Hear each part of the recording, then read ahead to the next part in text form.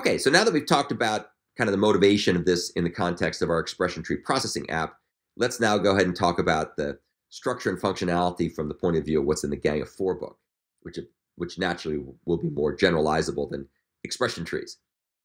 So the intent of the template method pattern is to provide an algorithm skeleton in a method, the so-called template method, while deferring some of the steps to subclasses that selectively override the hook methods that are used to implement the template method.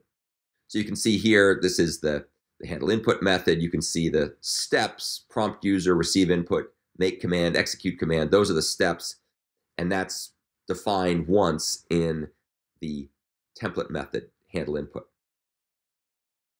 You should apply this pattern if you want to do these invariant parts one time, and then allow controlled variability through subclassing. And you can see here that we're going to localize common behavior in the abstract base class in order to enhance the reuse. So that's all put in one place. And then any variability that needs to be done is handled by subclassing. So it's very structured, very stylized. Once you understand this pattern, it's basically paint by numbers kind of approach. You don't have to think too deeply about it. It's really, really, really simple, which of course is one reason why it's so common and widely used in almost every object-oriented framework ever devised. The actual structure and participants of this pattern are also extremely easy.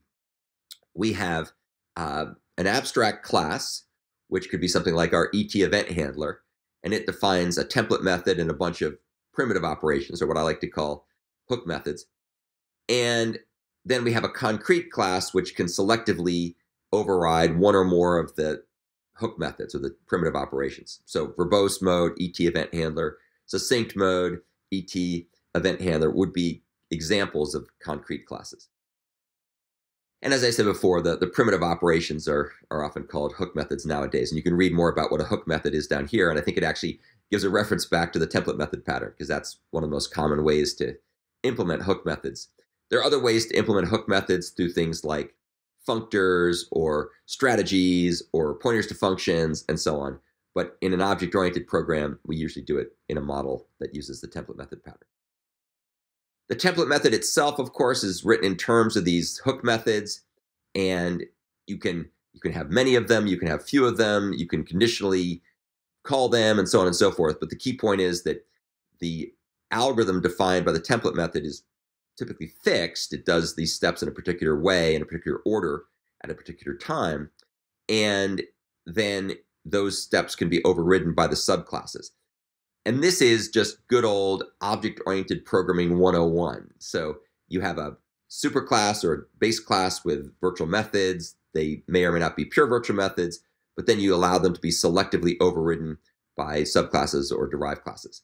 And if you take a look at this article by Bjorn Strustrup called "What is Object-Oriented Programming?", which he wrote probably like 35 years ago, he gives a real nice explanation of this basic concept that's at the heart of object-oriented programming. And the template method is just taking that and making it a bit more stylized in how it's applied.